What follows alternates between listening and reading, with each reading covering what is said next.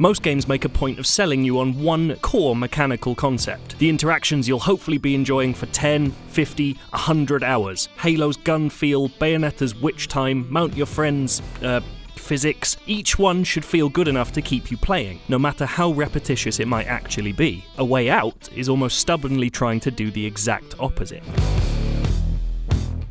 Every time the game's director Joseph Fares and I finish playing a section of his co-op narrative adventure game, he turns around, smiles, and tells me that the game will never do that again. In half an hour of skipping between various scenes, I've crept through stealth sections, gone spearfishing, taken part in a police chase, balanced on wheelchairs, button mashed through 2D brawler combat, and played Connect 4. Ha!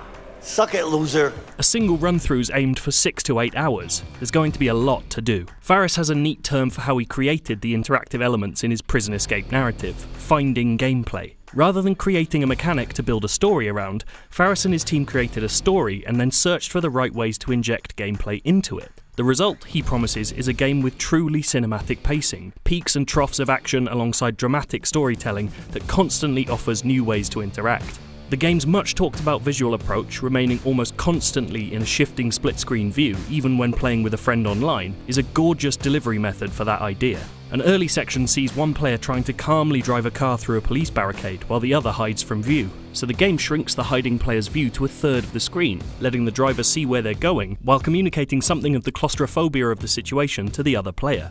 The best scene I've played so far sees both lead characters escaping from a hospital. Here, the split screen disappears entirely while a single shot follows Vincent and Leo in turn, the camera flying through air vents or down stairwells to keep up. By switching character, the game's switching player too, each putting on a chase scene show for the other. It culminates, at least in the demo I played, in Leo fighting his way out of a corridor in a scene that directly references Oldboy's famous single shot fight. It's a truly brilliant way to keep the tension of the scene flowing, all while giving both players something interesting to do. While that moment's critical to the story, and there are game over states for failing your actions, Fares promises many more one-off gameplay touches that you'll only come across by exploring. He runs through a list of extra little experiences for those who want to spend the time looking: darts, arm wrestling, baseball, and an arcade machine. That wealth of different gameplay elements might have taken its toll a little in the animation department. Fares says the game has over 20,000 animations, more than some major AAA games apparently. That's partly down to Fares' exacting approach to depicting both lead characters as distinctly different people. While they're definably different in their approach to escape, broadly Vincent's thoughtful and quiet while Leo's impulsive and violent, the differences between them are more subtle too.